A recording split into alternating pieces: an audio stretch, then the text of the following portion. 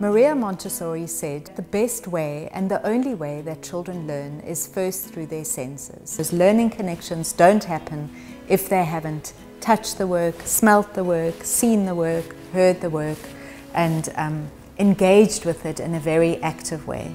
So the sensorial equipment is one of the most important areas of a Montessori classroom. The equipment that you see in front of you and these exercises all the way through to these are very precisely made pieces of material.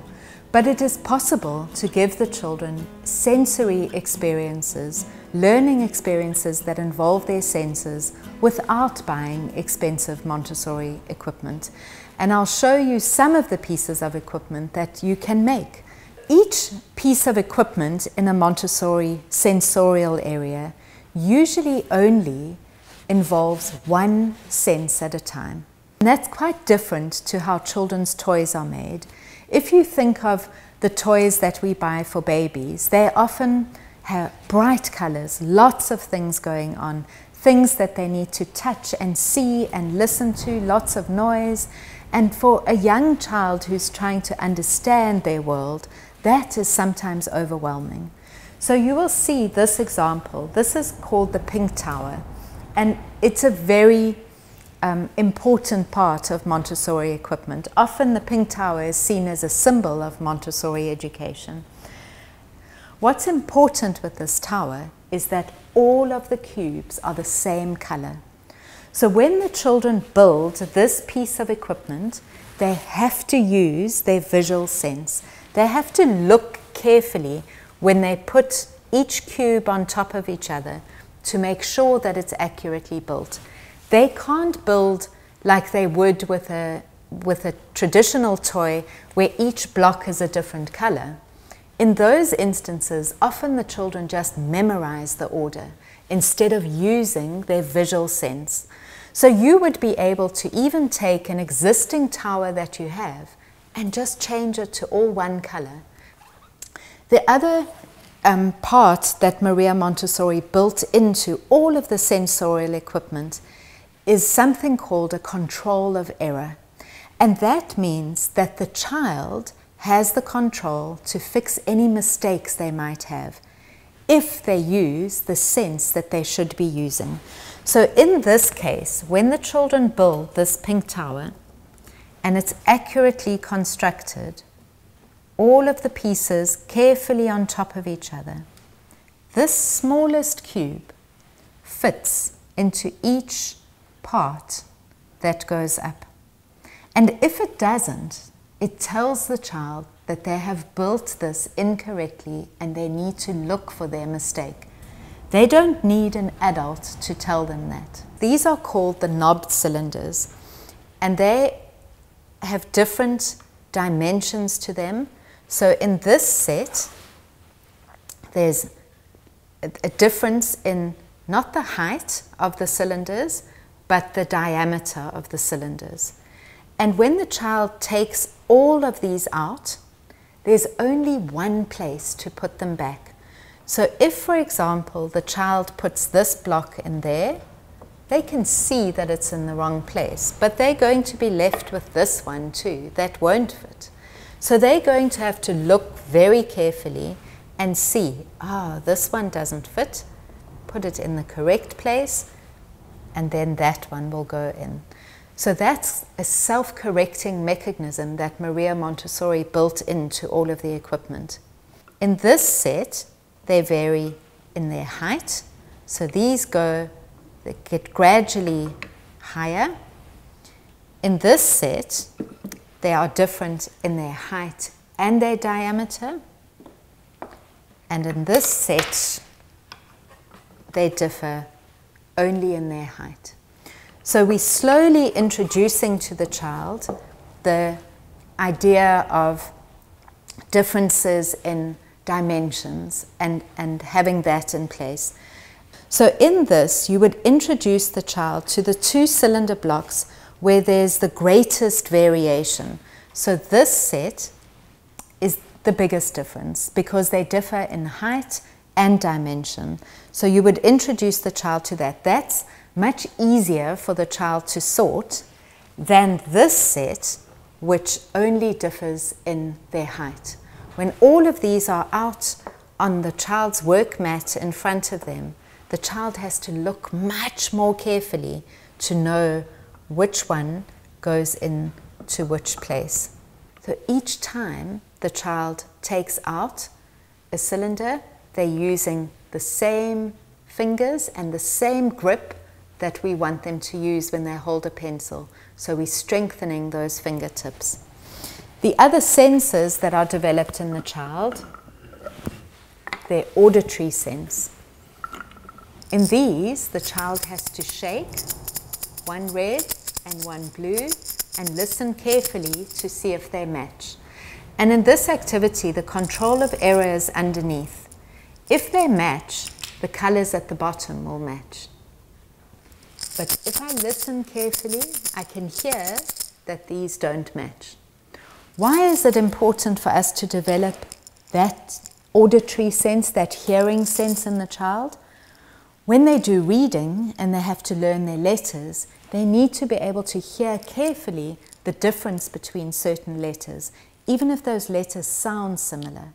So letters like B and P, they need to be able to hear the difference between those. And that's why developing their auditory sense is important. Another sense that we have, which is related to our visual sense, but is actually in a different part of your brain, is called the chromatic sense. And chromatic means color. So it's developing our sense and understanding of color. And in this set of materials, the child first starts learning to match the primary colors, red, blue, and yellow. And when they match them and they learn those names, then we have another set where more colors are added. So again, we use that principle of the known to the unknown. So within this set is red, blue, and yellow, but we add colors to that. And the last set in the color boxes is one where the children have to grade the colors from darkest to lightest.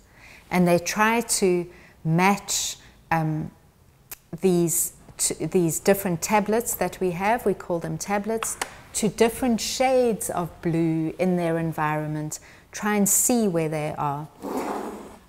Another important part of this exercise is if the child tries to draw and copy these colors on a piece of paper, they learn how to regulate their pencil pressure. So when they write, they don't press too hard and they don't press too lightly. So these tablets are made out of sandpaper. And what the child does with their eyes closed is feel these and develop a sensitivity on their fingertips to the sense of touch. And that is also an indirect preparation for when they need to write and they need to regulate the amount of pressure that they use.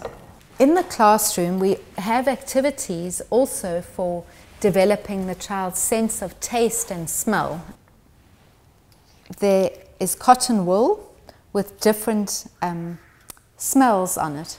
And the child needs to smell, learn to smell, and find the matching bottle to that smell. In your brain, developing all of your senses equally is an important part of being able to regulate your responses to things. So children need to be able to develop their sense of taste and smell so that it can be balanced in their brains. A child who hasn't integrated their sense of smell and taste will be distracted in the classroom by a strange smell, and that will mean that they can't focus on their maths or their reading later on because that sense is not fully integrated. This piece of Montessori equipment is another extension activity where the child has to push down on these cylinders and they have a different degree of resistance, and again that's for regulating how the child feels things in their fingertips, which affects how they're going to write later on.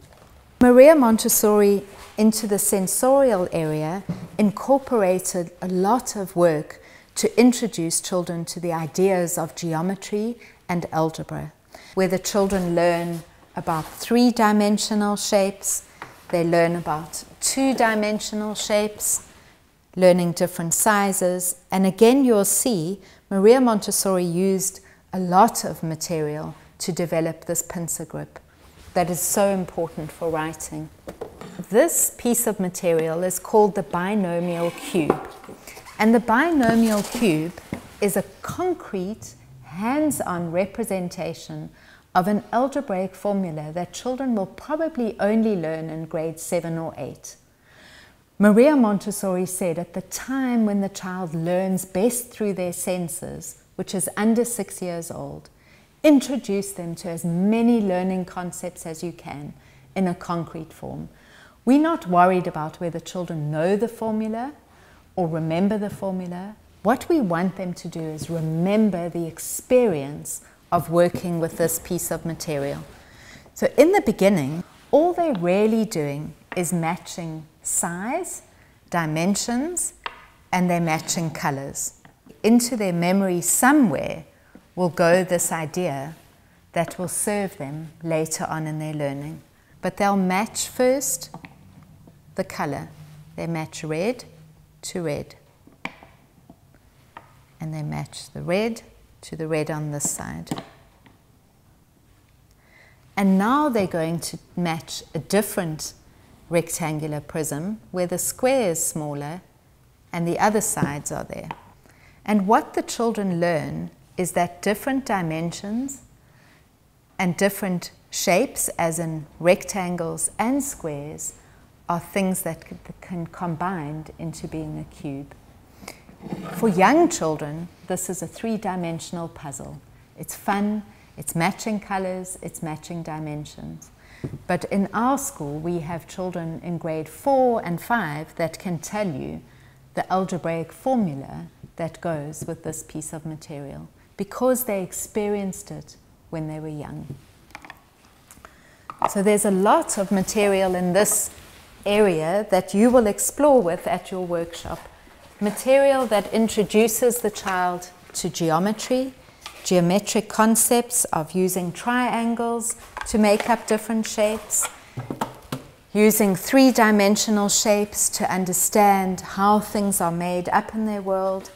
And most importantly, in the sensorial area, we add language to the children's experiences. So the children don't only build the pink tower, they learn big and small. They learn big, bigger, biggest. They learn the language associated with concepts because all children, whether they're in a Montessori school or not, have experience on their environments and they absorb these concepts. But in order to grasp and understand a concept, you have to add the language that goes with it. And that's what we do systematically in the sensorial area. We give them the language to all of these impressions that they've absorbed from the world around them in their first 3, 4, and 5 years. We give them the words, and when we give them the words, we have real learning.